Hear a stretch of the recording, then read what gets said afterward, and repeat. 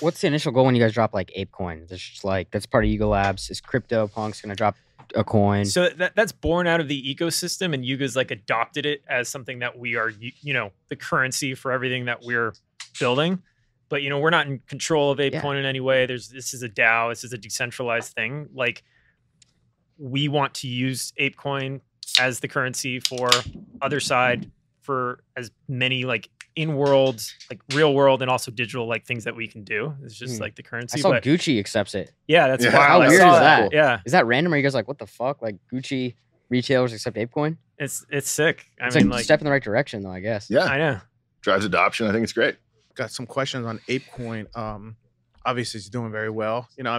Bear market didn't help, but it's picked back up recently. I think like time of this interview is somewhere around 689, maybe $7. There's a lot of pressure like with that, like when it dips. Like, do you look at that? I know you don't look at floor price, but do you look at the price of ApeCoin? Like, we're trying to play long term. Like, here we're for everything that we're doing, we're just focused about building utility and access, making things safer. Everything will figure itself out. What else? Like, what do you think of when you think of ApeCoin? Like, a lot of people hold it. A lot of, the price is doing well. Yeah. So, yeah, just kind of curious. Like, what are your guys' thoughts? Or what do what's the day look like when ApeCoin comes up? I mean, with everything that we do, like the hustle comes from like, how do we just build? Like that's where we're focused. Like, no, we're not like freaking out about price on anything, but we are freaking out about how like, hey, we have all these things we want to build. There's 75 people in the company. That's not enough. We need to be 120 by the end of the year. We need people in for this, that, or the other thing.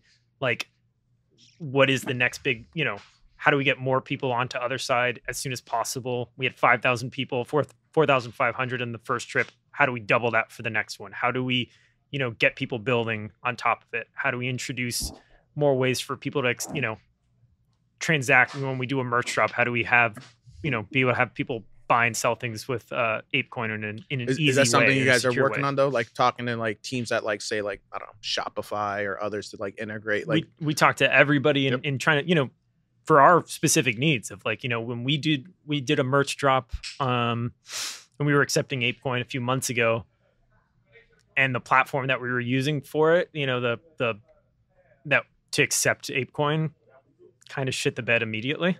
And some of these things, they'll work well for smaller, if like 100 people trying to use something in an hour. But like when we did a merch drop, it was, thousands in like a minute. We were smashing this thing, and some things aren't battle tested in that way. And so like, how do we just get the infrastructure and the tooling there so that it supports what we're trying to do? Yeah. I think we should start accepting on our site, fullsend.com. Yeah. Cool. Start accepting ApeCoin. Let's go. We'll reach out. It's built on Shopify right now. If they can't help us, we might reach out to you guys. I think helping you guys make that a utility would be pretty cool. And I know a lot of our fans, seen it in the Discord. A lot of them are holders of ApeCoin. They're all believers. Yeah. It's awesome. Oh yeah. Yeah.